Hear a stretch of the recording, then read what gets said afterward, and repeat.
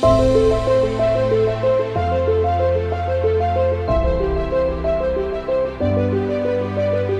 bold, be brave, be extraordinary, be vulnerable, be real, be curious, be true, be you.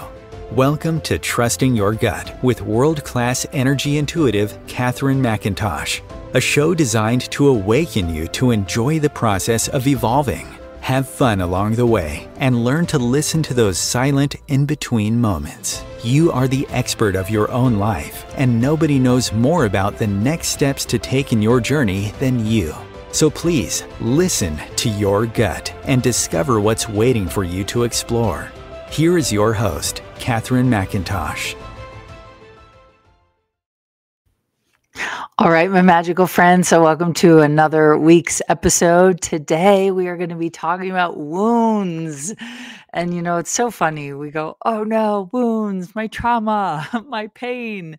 And, we have this really interesting relationship with our wounds. And so often when we're trying to make sense of the pains of our past, of the traumas, of the way we were raised, we all have these memories and the body always remembers. But here's the deal is that most often the head makes up the story of the wound, right? It remembers what it wants to remember. And so we sometimes will go around telling stories of our past of what might not actually have happened. And the more we talk about our wounds, the more we make them a problem. And so as a energy intuitive and someone who works with bodies and energy and really all things unseen for a living, it's like I've never been able to get someone to the root of a transformation by focusing on the wound, because usually the wound isn't the thing. Like it's kind of hard to explain, but it's like, so I look at people who have been diagnosed. I recently was working with someone who was diagnosed with hypothyroid. They had low blood pressure, high cholesterol, like all these things, and they were having some health issues, like energy fatigue, exhaustion. And in the past, when I've worked with people, specifically women with a low thyroid, so I believe it's hypo, not hyper, I found that the root cause of hypothyroid is actually a lack of self-esteem somewhere in their lives, a lack of self-worth. And when we got to the root of changing their self-worth, then everything changed. And so often we're like, I have this diagnosis, but labeling something as a diagnosis only solidifies it as a problem. 90% of the time, or even more than 90% of the time, the diagnosis that you have isn't actually the problem you have. Like people say they have a money problem, and I'm like, no, you have a receiving problem, right? People say they have a weight problem, and I say, no, you have a judgment problem. And so when we try to heal ourselves and become the best version of ourselves, and here's what I think is that yes, healing sometimes is uncovering some painful experiences from our past. Absolutely. But usually, the thing that creates the quickest healing is to get yourself to a place where you raise your vibration, where you increase your light, where you increase your joy, where you focus on what is working in your life instead of what isn't working in your life. And all of a sudden, you become more like energized. The cells in your body become more light. There's less density, and that lightness pushes out the darkness. It pushes out the wounds, and it pushes out the pain. And so this week I was working with a group of people, an online course I created called the People Pleasing Class, or People Pleasing the Class. In this class, I believe that people pleasing is the root cause of most of our pains and problems, most of our emotional heartache, most of our mental, most of our physical, most of our financial, because when we're stuck in trying to make others happy, we forget to focus on ourselves. And yes, being selfish. I know that sounds crazy, but here's the deal is if you're not taking care of yourself, you can't take care of others. You can't share your light. You can't spread joy in the world if you're completely depleted. And so, as someone who's worked in the healing industry for over 20 years, really 25 now or more, if I don't take care of myself, like I take care of myself. Hi, sweet Marcia. I take care of myself pretty religiously. And if I don't, I can feel it and it's not good for anybody. It's not good for my son. It's not good for my friends. It's not good for my business. It's not good for my clients. And so I'm pretty adamant on being selfish with taking time to take care of myself. And that could look like skiing in the mountains, going to yoga class, meditating, right? Getting good night's sleep, drinking lots of water, being very vigilant with my high vibration thoughts instead of getting caught into low vibration. And so here's what I think is really fascinating. And hopefully, if you're listening, you can be like, whoa, right? And I want you to see if you can hear this, and hopefully I can speak English enough for it to make sense. But most of us, when we're stuck in a problem, so let's say we have, I had someone this morning was like, oh my gosh, I think I need to go to the dentist. I have massive nerve pain. And I was like, go to the dentist, right? It's not just a spiritual thing to look at. It might be spiritual on some level, but it also might be you might need to go to the dentist, right? Like when tooth pain is awful. And so one of the things we look at is when we have these pains, it immediately drops our vibration. And when we go, oh my God, something's wrong. What's wrong? How did I do this wrong? Where did I go wrong? And then it brings up pains of the past, right? Immediately you've put yourself into a low vibration. Now, check this out. You cannot solve the problem that you're currently having if you're trying to solve it from the lack that you're in, right? So check this out with weight. If somebody is constantly struggling with their body image and self-esteem and they'd like to lose weight, but they have a 20-year story of their mother putting them on diet pills, of them being big boned as a kid, of being voluptuous and really sexy and that being wrong. And so then they created a problem. They started to dim their light and dim their bodies. And then they went to food for sort of emotional relief, right? That's a 20-year challenge. And that's 20 years of living at a low vibration when it comes to relating to your body. So most people, when they think they need to lose weight, they are already in a judgmental state. They're already in a fear state. They're already in a not enough or lack state. And so then they'll seek a solution, but they're seeking a solution from the vantage point and from the perspective that something's wrong. You can't solve a problem from thinking something's wrong, okay? You have to invite in a new energy. And so if you're looking for a diet or a solution to your body from a low vibration state, you will attract low vibration solutions that don't actually work. And so it just keeps you in the hamster wheel of thinking you have the problem or you are the problem. And I see it so often where we might be troubled or discouraged or in pain or dealing with job stuff or work stuff or financial security. And that energy can be quite depleting. And our instant gut reaction is to go, let me get rid of this. Let me heal this. Let me change this. Let me get rid of it for good. And what I've found is the only way to truly transform it is to not focus on the problem you think you're having, but to open the door to everything that is working in your life, right? To invite a high vibration, energetic, mental, emotional state so that when you're looking for the solution, you're inviting high vibration solutions that will actually open the door to the healing or the transformation that you're looking for. It's quite profound. Quite profound. And so yesterday in the people pleasing the class, we were having this conversation and it was like light bulbs went off and we were talking about unworthiness. And someone said, "Wow, I realized that I keep trying to get rid of unworthiness, but maybe I actually like unworthiness." And so I asked them, "Well, what does it give you?"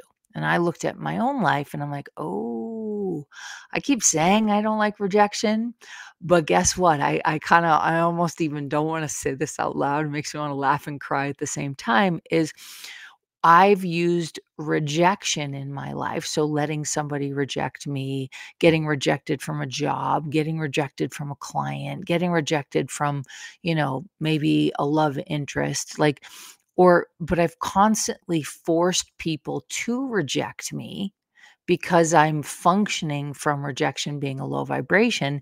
And so what I looked at is like, oh, I actually like rejection. And I asked, what does rejection give me? I don't even want to say this out loud, but I'm gonna. I've used rejection so that I don't have to blame myself. I can blame others when it doesn't go the way that I want it to, right? So if I get rejected from a job, I can blame the job, right? If I get rejected from a partner, I can blame the partner, right? Oh, they cheated on me. Blame them instead of take ownership for where I created that disconnect or that relationship or that, conflict in the first place. And so then we took it a step further and we started looking at, okay, let's look at fear. Let's look at judgment. Let's look at unworthiness. Let's look at rejection. Let's look at abandonment. And it made me realize that if you take the world population, we're looking at about 8 billion people on the planet. And those 8 billion people, majority of them have some form of wounding in their world. Fear of rejection, fear of abandonment, fear of unworthiness, just fear in general, not enough, I don't matter, nobody hears me, I never get what I want, I'm too much, I'm too obnoxious, I'm too loud, I'm not enough, I'm too demanding. So we create these stories and then we go, oh, the way to heal it. So let's take fear, for example. The way to heal fear is to get rid of fear. But there's 8 billion people on the planet, and I don't know many that aren't having some form or version of fear in some way.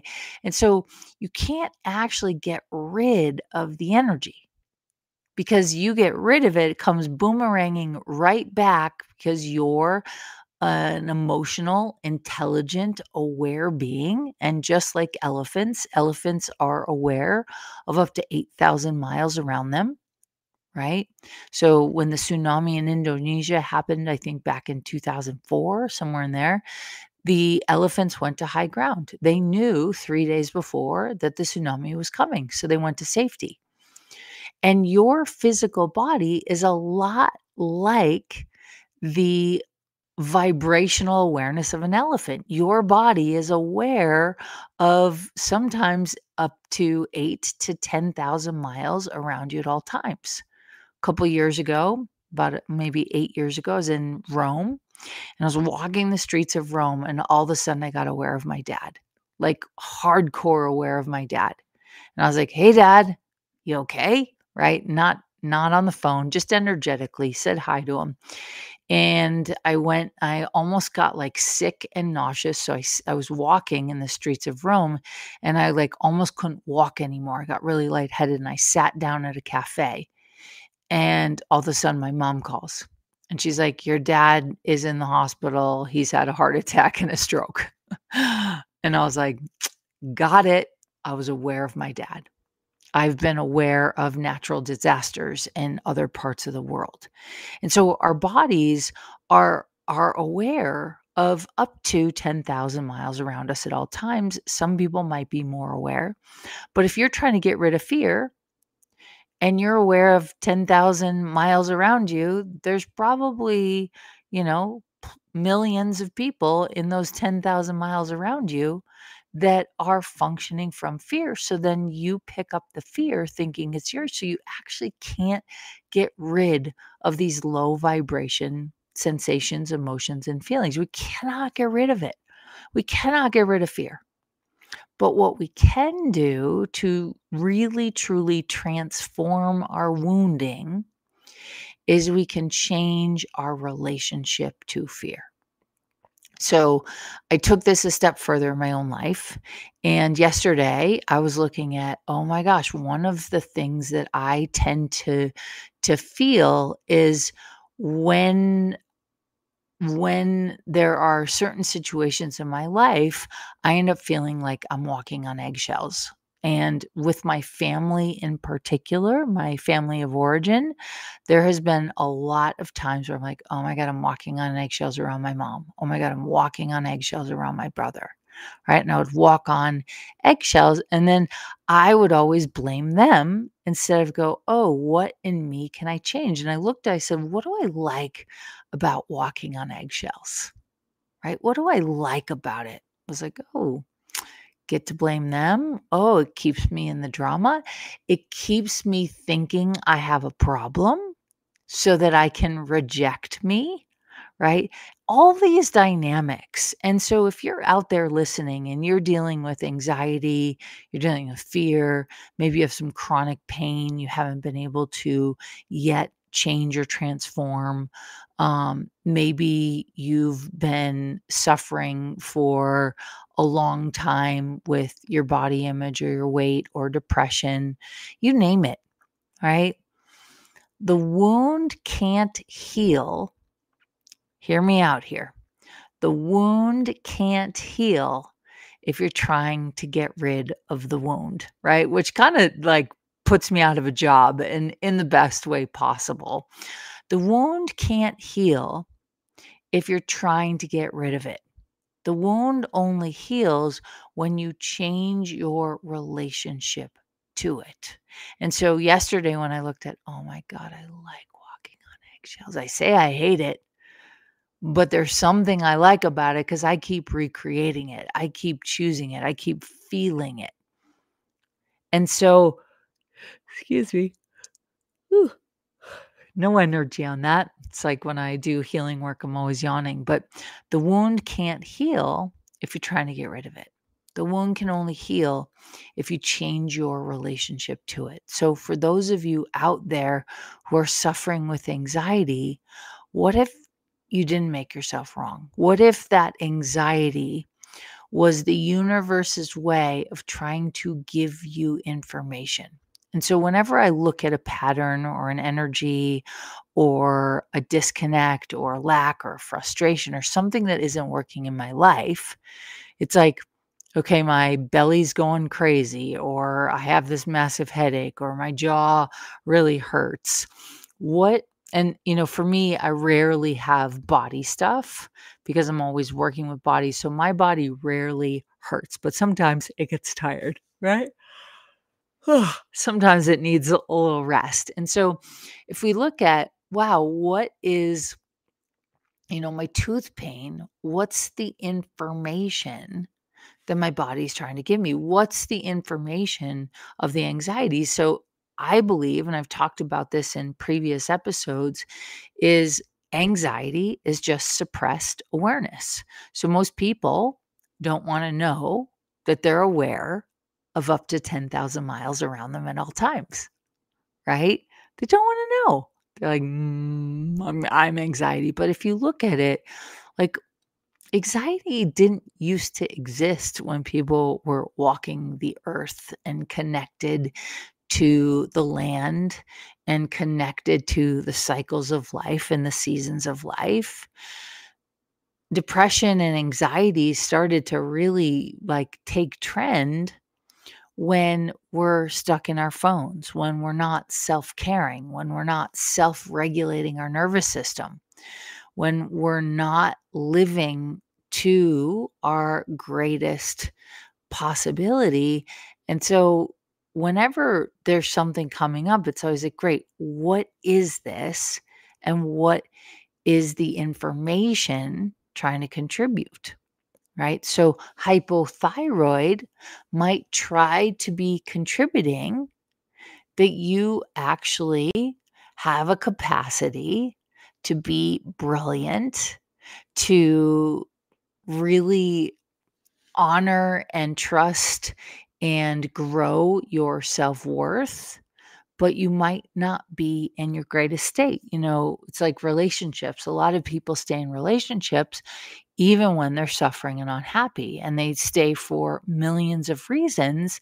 And the more they stay, the sicker or more depressed or more anxiety ridden they get.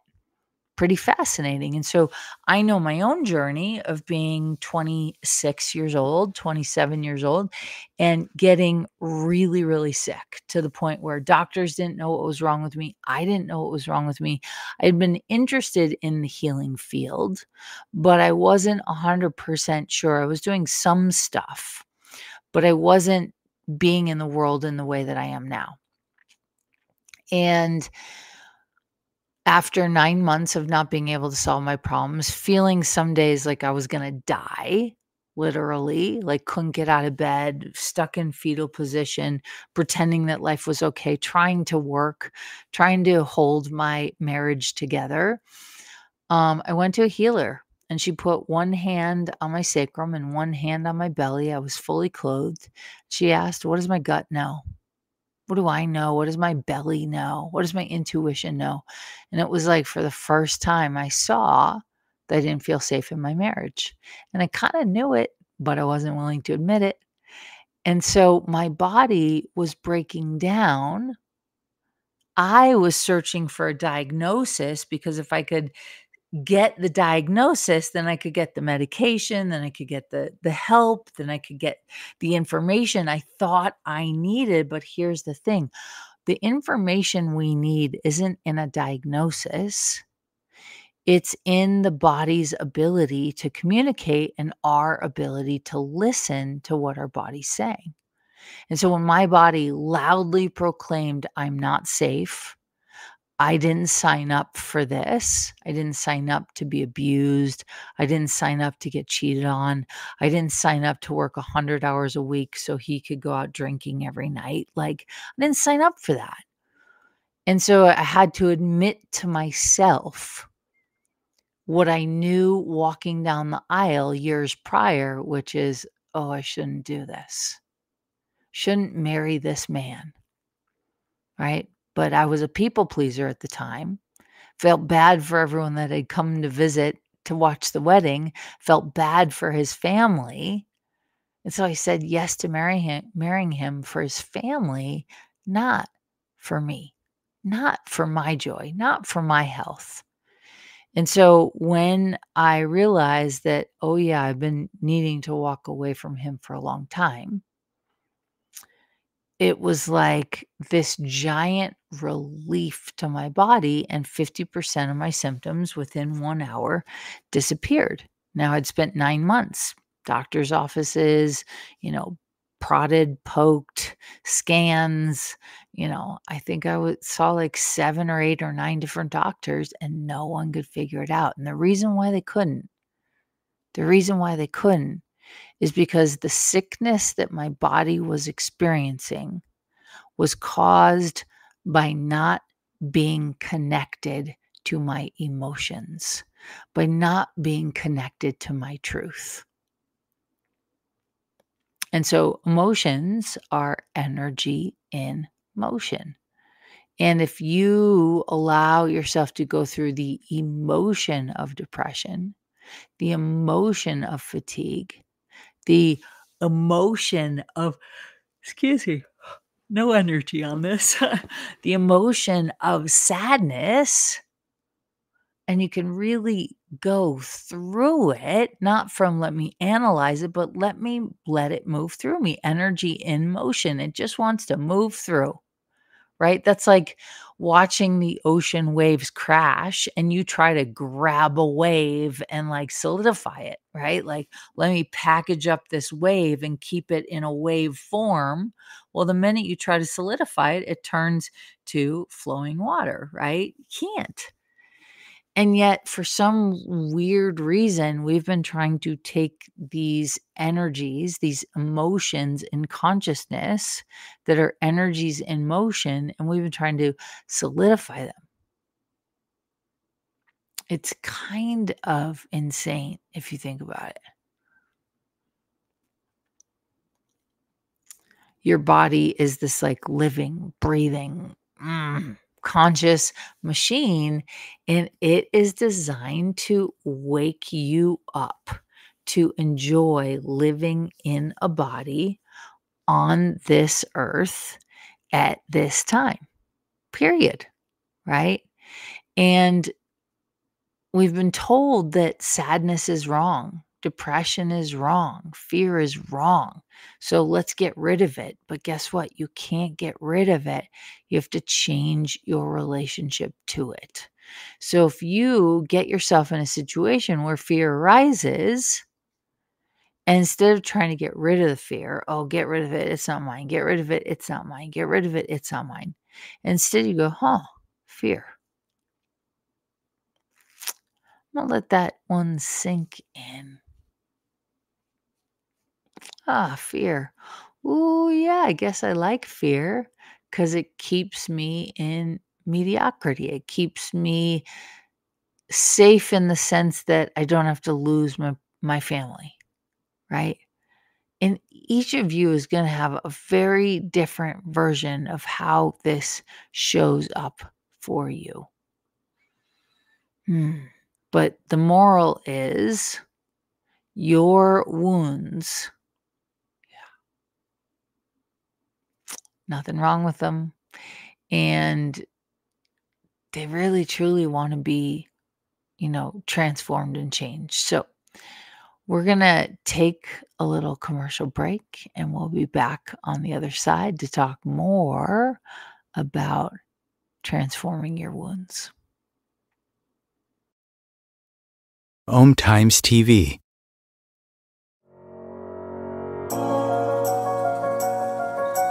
Do you trust you? Do you trust your body? What if the key to unlocking the weight, pain, suffering, fear, anxiety, addictions, traumas, and sorrows was already inside of you? Learn to love the skin you are in so you can create the body, business, and life you love. Everyone always says you can't explain what Catherine does, you just have to experience it. From Hollywood actors to New York Times best-selling authors to some of the world's wealthiest and most successful, no two experiences are the same. For private sessions, online courses, live events, and the latest book Jack Canfield calls Game Changer and should be required reading for everyone, go to katherinemcintosh.com. KatherineMcintosh.com. Imagine becoming a super influencer. Reinvent yourself, invest in your brand, and then manifest your success with a robust spheric approach. Om Times Media and Broadcasting offers a unique and multifaceted way to become the spiritual and conscious influencer you deserve to be by putting your message across our powerful platform with its proven record of integrity and excellence. Through our produced shows, Om Times offers the opportunity to become a social media TV personality, a radio show host, an Om Times magazine columnist, and a syndicated podcaster, all in one shot. By live streaming your show on Om Times TV and broadcasting it across the extensive Om Times radio and TV networks, you become more than a host. You become an ambassador and a force for positive change. Om Times. Open yourself to the possibilities.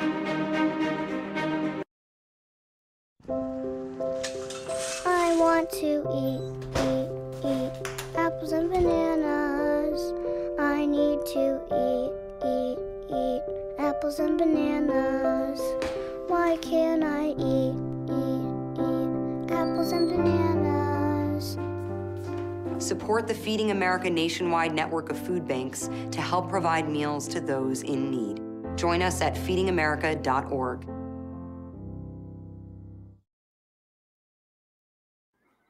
All right, so welcome back. We are going to dive into a little bit of logistics of how this works for you. So, for those of you out there that have been trying to navigate your anxiety or navigate your depression or navigate fear or navigate worry or navigate stress, we take live callers. I'd love to do, if anyone wants to call in and wants to explore how to take the emotion that you've been trying to get rid of and how do we transform it.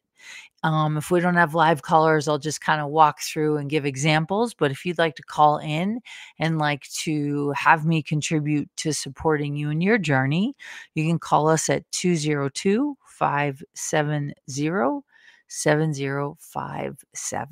Live callers, welcome. 202-570-7057. And so, let's just take an example of how this works. So, oh my goodness, yeah. It's funny. When I start talking about certain things that have to do with healing, that have to do with transformation, that have to do with consciousness, sometimes I'll yawn a lot because what we're doing is releasing information. And one of the things that I didn't know until recently is a yawn also releases stuck energy out of the vagus nerve. And the vagus nerve is kind of back where the occiput bone is in the back of the head. And that vagus nerve is responsible for regulating the parasympathetic nervous system. And so the parasympathetic nervous system regulates and operates and is responsible for maintaining the health of your immune system, right? So your energy levels.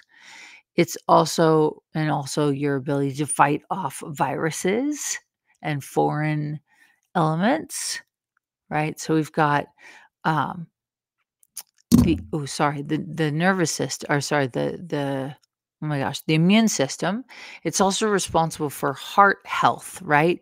So when your heart is fully like engaged, alive, all of those things, right? The heart will pump fresh blood through the whole body. The heart also allows for fresh oxygen to flow. When fresh blood is pumping, the liver runs better, the spleen runs better, the kidneys run better. And when you have all of your organs moving, working together, communicating to each other, it's quite profound, right? So letting that move through you, right? And then the third thing that it regulates, so it regulates the immune system, the heart health, and the gut health. And so your good gut microbiome, your intestines, your ability to digest. And we're not just talking about digesting food, we're talking about digesting emotions, digesting feelings, digesting lack, whatever it is. And so, I love that there is a way, but here's the deal. When your parasympathetic nervous system is off, your immune health is off, which makes you more susceptible to sickness, to viruses, to the common cold, right? When your heart health is off, it definitely makes you susceptible. And when your gut health is off, but here's the deal, when it's off, all of the sudden you're not calm in your nervous system and you're in fight or flight. And when you're in fight or flight, it's very challenging to heal the thing that you came here to heal. Pretty crazy.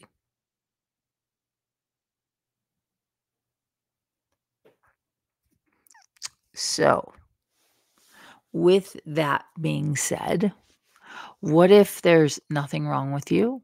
What if there is no problem to solve? And what if there is nothing to fix? What if you are exactly where you need to be right now? What if you don't need to get rid of fear? What if you could say hi to it?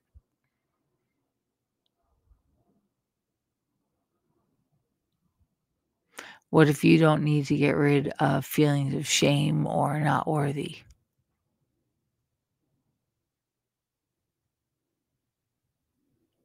Right? What if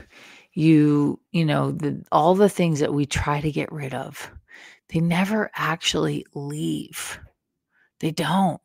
And so now, if you've got something like fear running in your system, fear of what other people think of you, and you're like, how do I get rid of it? How do I get rid of it? How do I get rid of it? Now you've focused all your attention on the exact thing that you're trying to get rid of.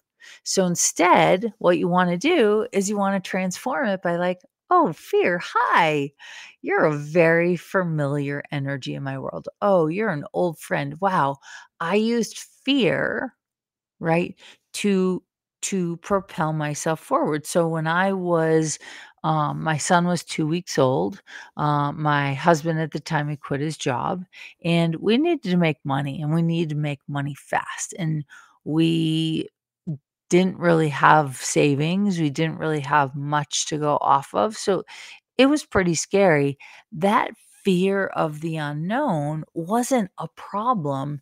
It was a catalyst to get me to start my own business. It was a catalyst for me to get in motion, energy in motion to do something. And so a lot of times these energies that we might label as negative or wrong or bad are really just energies in motion that are trying to contribute forward momentum into your universe.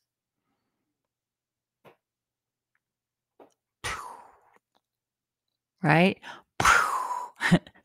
As I say in my classes, we're like mind blown. And lately in all my classes, we've been having these really cool conversations, and people are starting to see specific transformations. We do a lot of nervous system work. We do a lot of parasympathetic nervous system work because I believe in the power of using your body to elevate your vibrations so you can get rid of your old wounds.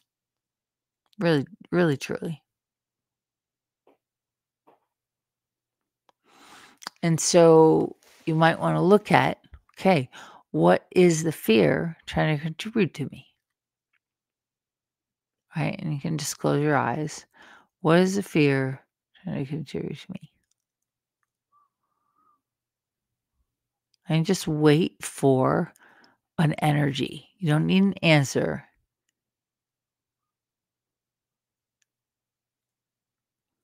What is fear trying to contribute to me?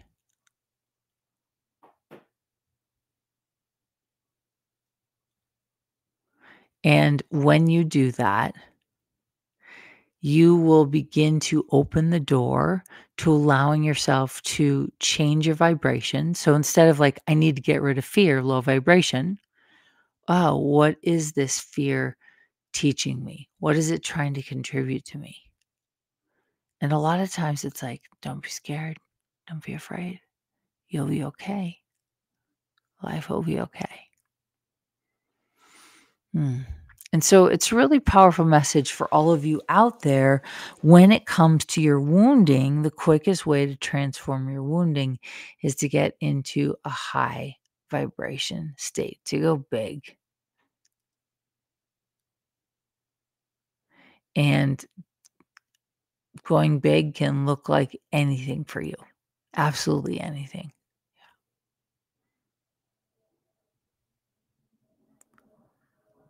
So, my magical friends,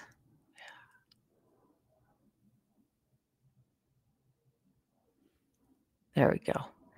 You want to get rid of that witch, but not get rid of it. You just want to transform it. So everything is information, right? The person who cuts you off driving to work, information. The like yesterday I went to get my nails done and they charged me more than they ever have because the owner's out of town, and I was like, I never pay that much for my nails. And she's like, oh no, I charge you all the time that much. And I was like, no, don't pay that, right? Information. information, and we can decide, do we want to use that information to become a victim, to tell and regurgitate stories of our wounds, or do we want to look at that information and go, so let me give an example. We'll go back to yesterday's class. And this one was like, oh my God, I've used unworthiness. And then I've like tried to like get rid of unworthiness by making my business successful. And as long as my business is successful, then I can pretend that I've healed my unworthiness. Well, she's been having some interesting things happen in her business. And she goes, oh my God, unworthiness is in my business too. And I said, what if you take the pressure off of your business needing to be what it is? What if you don't use your lack of unworthiness or lack of worthiness, your unworthiness? What if you take the pressure off of your business? Because right now you're like, your business is your proof that you're worthy. Your business is your proof that you're worthy. Your business is your proof that you're worthy, right?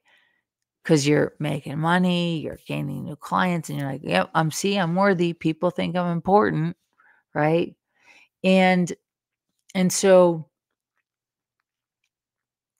I said to her, how much of your energy have you tried to use your business to validate your feelings of insecurity around your youth and or around your unworthiness? And she was like, oh my God, like everything. And I said, so what if you took the pressure off your business? What if it could be unworthy? What if you could be unworthy? What if you could be, in fear? What if you could be in lack?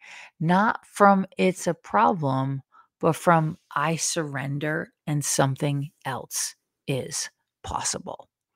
And so, my friends, for every emotion you have, it's energy in motion, designed to open you, to awaken you, to contribute to you, right? There's no right, no wrong here.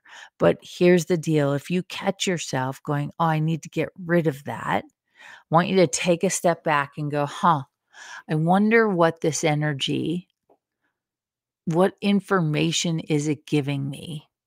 And what would it like to contribute? And here's the thing, when we look at it, most of the time, these feelings we want to avoid, these emotions we want to pretend don't exist, right? What we're actually doing is letting it contribute to us in a completely different form. Yeah. So that's all we have for you guys today. I'm so grateful that you choose to join me every week. If the show contributes to you, send us a message. Please feel free to share it wherever you find it. You can subscribe to the channel, subscribe to our YouTube channel, and subscribe to Facebook, and stay tuned for every show every week. And if you ever have a topic that you want me to talk about, right? Bring it on, baby. I really do love exploring this idea that, we're these human bodies having quote unquote a human experience, but we are definitely not from this world. And those of you that listen to my show, you're not from this world, right? And so it's up to us to, instead of try to fit into the mold or, like just take the status quo as is. You came here to be a rebel. You came here to dance, to smile, to have laughter, to have joy, to have connection, to have intimate conversations. And you didn't come here for a mediocre life, right? As my yoga teacher Coco says, he goes, you came here for a fantastic life. You came here to live the best life ever. And when you function from that high vibration perspective, guess what? Those low vibrations, they become irrelevant. They don't match your energy, right? Those high vibrations invite you into a different world.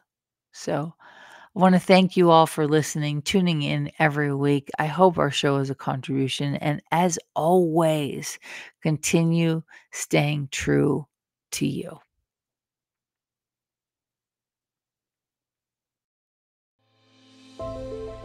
Catherine is not a medical practitioner nor a licensed therapist. She has strong opinions and will express them, and truly believes that you are your best advocate for any and every area of your life. If you need medical advice, please consult your physician.